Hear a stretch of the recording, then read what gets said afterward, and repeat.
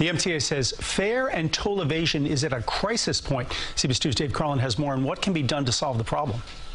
What to do about those who ride for free? Drivers who avoid bridge and tunnel tolls, and others who sneak onto buses and trains. Why can't they pay? That is money that could be used to invest in infrastructure.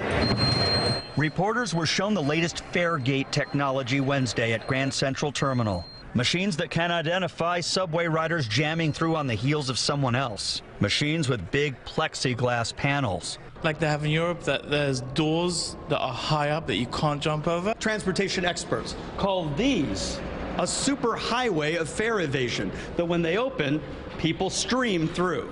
Emergency gates can be avoided, they say, when you make gates wider for strollers and wheelchairs. None of the machines displayed are on order for the MTA yet. I asked, how can we do better? Is there a place in the world, a city where you are impressed with the way they're doing this, that you feel you can learn from? I'll let you guys answer because we're not aware of some place that's got it perfectly right. We are learning together with the rest of the world. The MTA is looking to add gate guards at 30 stations, giving first-time offenders warning tickets, while expanding fare subsidies for those who qualify as low income.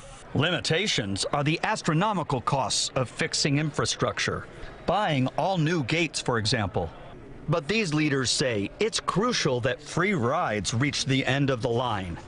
In Grand Central Terminal, Dave Carlin, CBS 2 News.